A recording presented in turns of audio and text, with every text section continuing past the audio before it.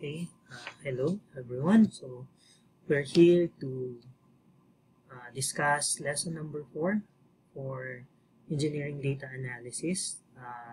This is continuous probability distribution. So the content of the file are continuous random variables and their probability distribution, the cumulative distribution for continuous random variable or probability distribution for continuous random variable, the continuous uniform distribution, the normal distribution, and its approximation to the binomial and Poisson distribution, which are discrete random probability, and the exponential distribution. So this is chapter 4 of Applied Statistics and Probability for Engineers by Douglas Montgomery and George Runger for the 6th edition na book. Okay, so let's start. So as we have discussed from the previous lesson, continuous random variables are random variables where it has an interval, and at the given interval there's an infinite set of outcomes or values that you can identify.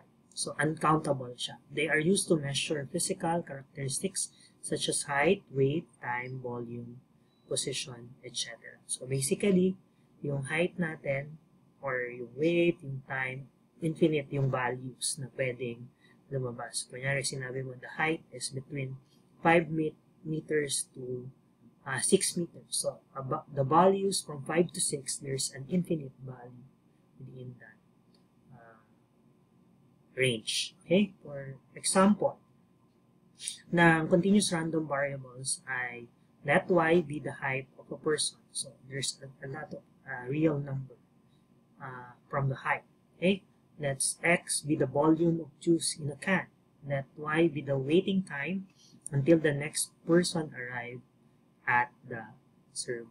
So these values, kahit nasabihin natin may range ka, for example, sa height, 5 feet to 6 feet, there's still an infinite value between the 5 and the 6 feet value. Same with the volume and same with time.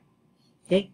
Now, for continuous random variable, the function that represent values for this one is what we call the probability density function. And the probability density function has the following property. So f of x is the probability density function is always greater than or equal to 0. Means that the function is always non-negative.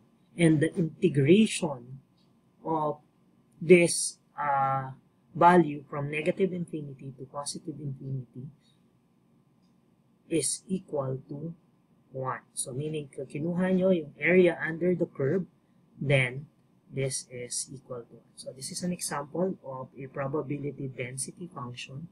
As you can see here, makita nyo yung area under the curve. So sa curve na to, the value of that function is equal to 1, or yung area under the curve. Then if we want to get, erase ko lang, we want to get the probability of x at a given interval, a to b. So this is just the area under the curve. This is just the integration of your f of x dx from a to b. So ayun yung interval. Ayan. So area under the curve. So kaya prerequisite ng subject na to ang Cal M2, which is your integral calculus. And when f of x is equal to 0, means that there is no area exactly at x. Okay. Now, this is a representation of the area under the curve. And if we have a value, for example, x1 to x2, pag inclusive pareho, the area under the curve is the same as kahit yung x2 lang yung kasama. Hindi naman magbabago yun kasi area under the curve. Ganun din kung ang x1 lang yung kasama or hindi kasama yung x1 and x2. Malinaw. For example, ito yung x1, ito yung x2. So, basically, yung isang point na yan, usually sa point, wala namang area under a point. Kaya, pag kinuha nyo yung probability of all of this, pare-pareho lang yan. Kung pareho yung value ng x1 and x2 sa integration. Okay, so let's have this example. Let the continuous random variable x denote the current measurement in a thin copper wire in milliamperes, or MA. Assume that the range of value of x is 4.9 to 5.1. And your f of x is this line, so equals to 5. So that's a horizontal line. Okay? Kasi constant siya. So what is the probability that a current is less than 5 milliamperes? So this one, so the probability of your x is less than, not equal, less than or equal, wala, less than 5 milliampere. So, based sa integration natin, so the integration, so this one, the integration, this is integration of hanggang 5. So, less than 5, so negative infinity to 5 f of x dx. Okay, so pag sinubstitute nyo yung mga value, plus, ang value ng x will be ranging para sa f of x. Other than that, 0 siya. So, meaning, yung integration nito, nahati siya sa, hindi na siya up to negative infinity, but from 4.9 lang to 5. Ang f of x natin ay 5, and this is dx. Okay. So, based from this one, so anong integration ng 5 dx? So, this is just equal to integral, this is just equal to 5x evaluated from 4.9 to 5. Class, bakit hindi na from negative infinity? Kasi yung function na to, just for 4.9 to 5.1. So, less than 4.9, 0 yung function natin. Hindi siya kasama. So, this one will be evaluated 5 times 5. So, 25 minus 5 times 4.9. So, that will be 24.5. So, this is equal to 25 minus 24.5, 0.5. Okay? This is milliampere. Probability pala to. So, it's probability lang. So, 0.5. Okay? Erase na natin lahat. Then, answer. Last. For this case, pwede nyo na siyang i-type diretso sa calculator. Kasi may definite integration naman to. So, pag in-integrate nyo siya, 5, so this is 4.9, tapos yung sa taas 5, di ba? Nakikita nyo yan. So, kaya ng calculator nyo na mag-definite integration. So, integrate nyo lang, that will be 1/2 or 0.5 yung sagot. So, kaya na yan sa calculator. Now, paano naman kung within that range, yung 4.9 to 5.1? Ano yung probability niya? So, ganun lang din. So, integral ng 5 from 4.95 to 5.1. So, the value is 0.75 or 3 po. Susundan yung pag-integrate. So, basically, this is just at the area under the curve for this value. Ito lang yun. Yung area under the curve. Okay. Now, let's have this one. Let the continuous random variable x denote the diameter of a hole drilled in a sheet metal component. The target diameter is 12.5 meters. Most random disturbance to the process result in large diameter. Historical data shows that the distribution of x can be modeled by probability density function, f of x. So, ang f of x natin, sulat, f of x is 20. Ang exponent is e raised to negative 20 times x minus 12.5. Okay, that's f of x. And this value is only true when x is greater than or equal to 12.5.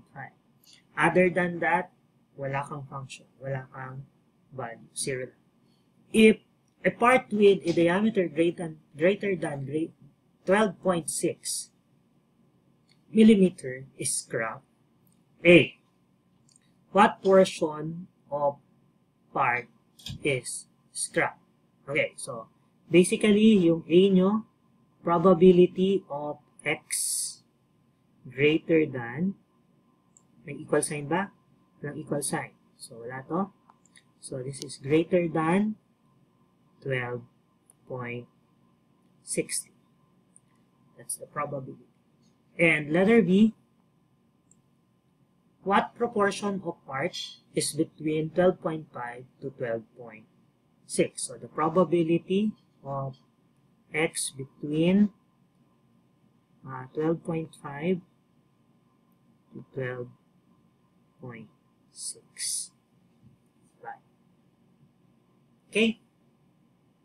Intindihan. Oh, sige.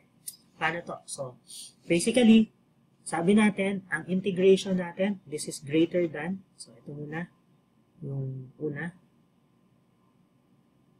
for this one. So, this is integration of 12.60 to infinity, kasi more than, f of x dx. Okay. Now, yan yung integrate natin. Malinaw. Nasusundan. So, from 12.6 to infinity, f of x dx. So, kaya ba siya sa calculator, yung infinity? Walang infinity dito. So, kailangan yung mag-integrate. So, let's utilize yung formula. Gamitin natin to. Let's have the integration. So, this is integration of 20 e to the negative 20 x minus 12.5 from 12.6 to infinity. So, dx, that may dx then. So, let u equals negative 20 x minus 12.5. This is next. So, du will be negative 20 dx. So, basically, ito ay magiging integral. Tanggalin muna natin yung definite. So, magiging negative 20. So, negative e to the u du. So, aling integral ng negative e to the u du? So, negative lalabas. E to the u lang yan. And evaluated from x is equal to 12.6 and x is equal to infinity. So, i-substitute nyo yung u dito para ma-integrate siya. So, tanggalin natin yan. So, negative e, negative 20 x minus 12.5 evaluated from 12.6 to infinity. Okay. So, in-evaluate, so this will be infinity lang to, negative e to the negative infinity minus negative, so magiging plus e to the 12.6, so calculator, so 12.6 minus 12.5, that's 0.1 times 20, so 2, negative 2, this is negative 2. Okay, so, ang sagot. So, e to the negative infinity, so, anong sagot dyan? That's 0. 0. 0 lang yan. Tama? And this will become E. So, alpha ng E raised to negative. So, this is 0.135. Okay. Let's go back dun sa slide. So, erase ko na to lahat. Erase all. So, tingnan natin kung tama. Okay. So, tama. 0.135. Okay. So, yung susunod, yung 12. Letter B, let's have this one. Probability ng x from 12.5 to 12.6. So, integration lang siya ng f of x dx from 12.5 to 12.6. Ito yung f of x natin. So, i-type nyo lang sa calculator. So, integral ng 20, alpha ng e, yung 10 times, yung ito, yung nasa baba ng calculator, raised to negative 20, parenthesis, alpha ng x, minus 12.5, parenthesis, then yung integration, 12.5 to 12.6. So, pag in-equal sign nyo, pag in-integrate nyo, dapat 0.865 yung sagot. So, ayun yung sagot. Malinaw. So, ito yung integration. Kung titingnan nyo sa screen, 12.6, 20 raised to e raised to 20, negative 20 x minus 12.5. Okay? And that will be the answer. Okay. So, we'll end here.